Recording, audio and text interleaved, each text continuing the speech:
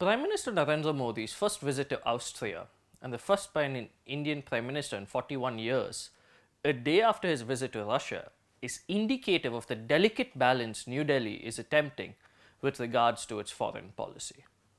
Hello and welcome to ThePrint's Instant Analysis. In this episode, I look at how the Indian Prime Minister's visit to neutral Austria right after Russia is indicative of New Delhi's balancing act between the West and Moscow. Prime Minister Narendra Modi's first official bilateral visit since assuming office for a third time was to Russia.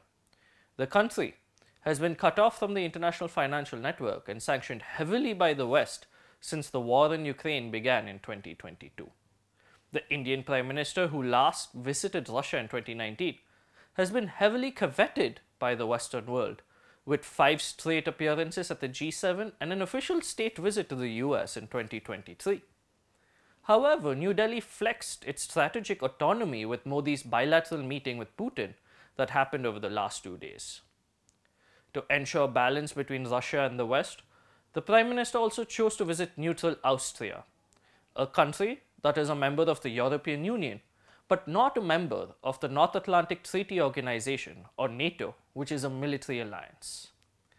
In both his visits, the Indian Prime Minister also ensured to carry a message of peace on the Russia-Ukraine war, a war which has seen the NATO countries led by the US, UK, France and Germany heavily support Ukraine with arms and ammunition, as well as rebuilding aid. In Austria, the Indian Prime Minister reiterated his message of peace, declaring that a solution between Russia and Ukraine cannot be found on the battlefield, a message he shared with the Russian President Vladimir Putin as well. This message in the past has been appreciated by Western leaders. The statement also finds support from both the West and Russia, and through it India gains further global prestige. The visit to Austria further indicates India's consistent position of being a bridging power in world affairs, as described by External Affairs Minister Subramaniam Jaishankar earlier this year. This is all from me today. Thanks for watching this episode of ThePrint's Instant Analysis. Do subscribe below for more such news and stories.